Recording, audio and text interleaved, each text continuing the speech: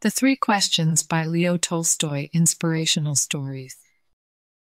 Today we have a book named The Three Questions by Leo Tolstoy, Inspirational Stories to develop empathy, critical thinking, and heightened perspective. I think they're so pretty. I hope you guys really enjoy it. I love it. Please give this video a like if you enjoy it, and don't forget to subscribe for more stories. Thank you, reading. So, here we go. It once occurred to a certain king that if he always knew the right time to begin everything, if he knew who were the right people to listen to and whom to avoid, and above all, if he always knew what was the most important thing to do, he would never fail in anything he might undertake. And this thought having occurred to him, he had it proclaimed throughout his kingdom that he would give a great reward to anyone who would teach him what was the right time for every action, and who were the most necessary people, and how he might know what was the most important thing to do. And learned men came to the king, but they all answered his questions differently.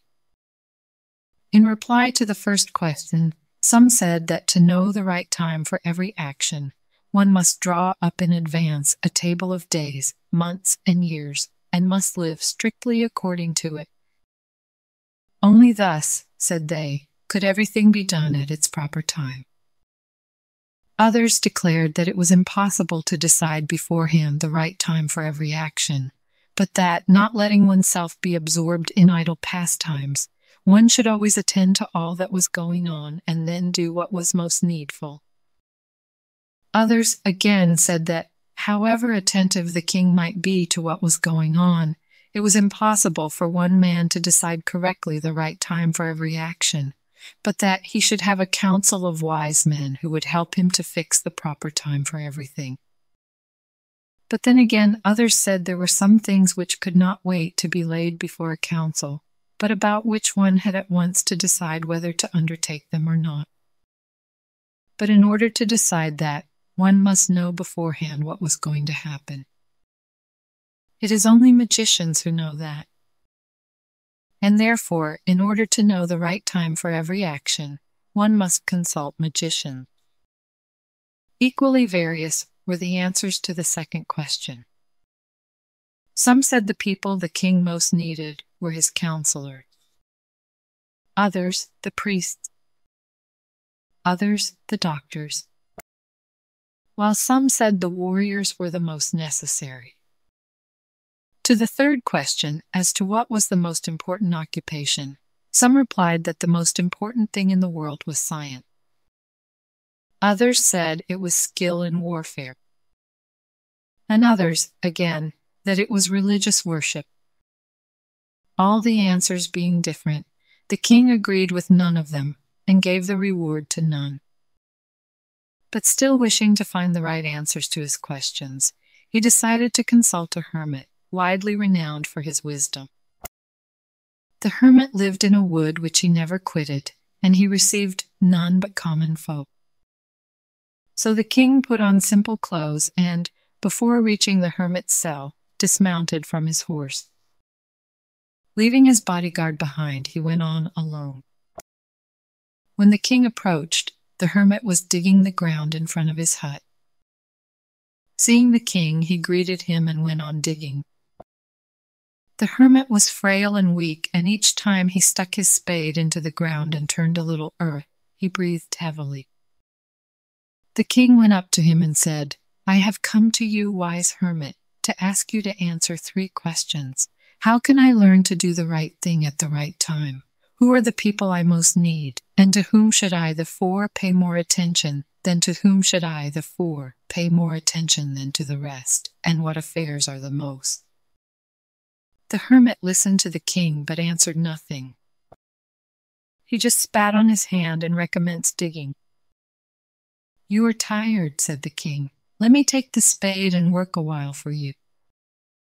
"Thanks," said the hermit, and, giving the spade to the king, he sat down on the ground. When he had dug 2 beds, the king stopped and repeated his question. The hermit again gave no answer, but rose, stretched out his hand for the spade, and said, "Now rest a while, and let me work a bit." But the king did not give him the spade, and continued to dig.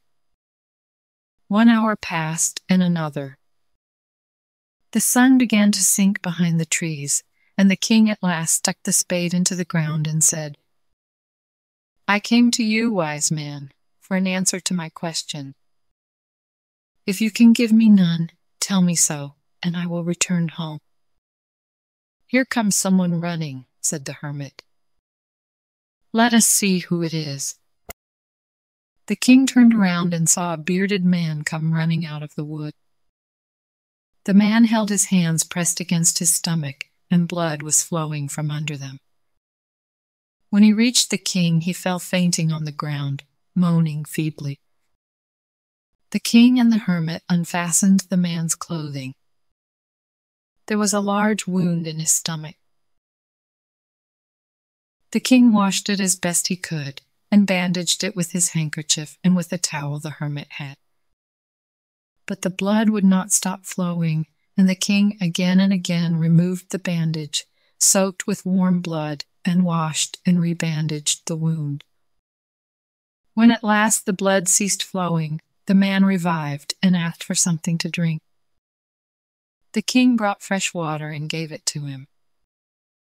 Meanwhile, the sun had set, and it had become cool. So the king, with the hermit's help, carried the wounded man into the hut and laid him on the bed. Lying on the bed, the man closed his eyes and was quiet. But the king was so tired from his walk and from the work he had done that he crouched down on the threshold and also fell asleep so soundly that he slept all through the short summer night. When he awoke in the morning, it was long before he could remember where he was, or who was the strange bearded man lying on the bed and gazing intently at him with shining eyes. "Forgive me," said the bearded man in a weak voice, when he saw that the king was awake and was looking at him. "I do not know you, and have nothing to forgive you for," said the king. "You do not know me, but I know you. I am that enemy of yours who swore to revenge himself on you, because you executed his brother and seized his property. I knew you had gone alone to see the hermit, and I resolved to kill you on your way back. But the day passed, and you did not return. So I came out from my ambush to find you, and came upon your bodyguard, and they recognized me and wounded me.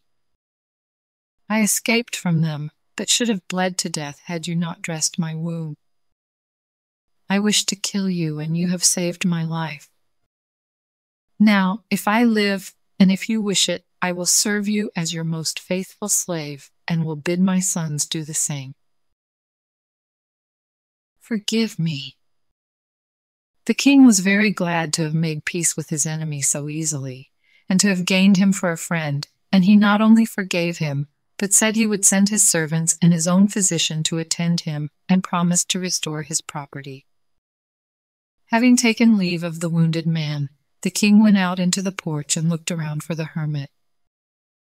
Before going away, he wished once more to beg an answer to the questions he had put. The hermit was outside, on his knees, sowing seeds in the beds that had been dug the day before. The king approached him and said, "For the last time, I pray you to answer my questions, wise man." "You have already been answered," said the hermit, still crouching on his thin legs and looking up at the king, who stood before him. "How answered? What do you mean?" asked the king. "Do you not see?" replied the hermit. "If you had not pitied my weakness yesterday and had not dug these beds for me, but had gone your way, that man would have attacked you, and you would have repented of not having stayed with me. So the most important time was when you were digging the bed, and I was the most important man. And to do me good was your most important business. Afterwards, when that man ran to us, the most important time was when you were attending to him, for if you had not bound up his wounds, he would have died without having made peace with you. So he was the most important man, and what you did for him was your most important business. Remember then, there is only one time that is important. Now, it is the most important time because it is the only time when we have any power. The most necessary person is the one with whom you are, for no man knows whether he will ever have dealings with anyone else. And the most important affair is to do that person good, because for that purpose alone was man sent into this life. Morale of the story. The story teaches that the answers to life's big questions can only be found through action and experience, rather than through intellectual inquiry alone. Tolstoy shows that the best way to live is with compassion and kindness toward others. It also encourages readers to cultivate a sense of mindfulness, rather than being preoccupied with the past or the future. The end. Good job, friends. Thank you so much for reading with me. Bye, I'll see you next time.